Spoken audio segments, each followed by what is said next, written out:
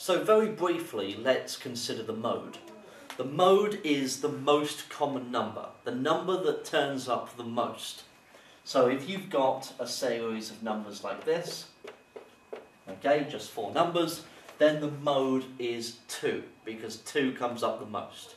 So that could be considered as another possible average. You could have it given to you as a frequency table, I guess. So if you've got your values of x and you've got your frequencies, then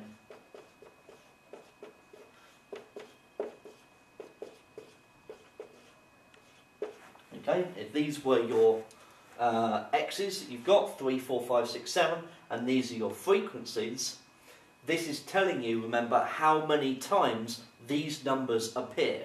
So 5 turns up 100 times, which is many more than any of the others, and so the mode would be 5. Okay? So that's how we calculate the mode. It's very straightforward. You don't need a calculator to do it.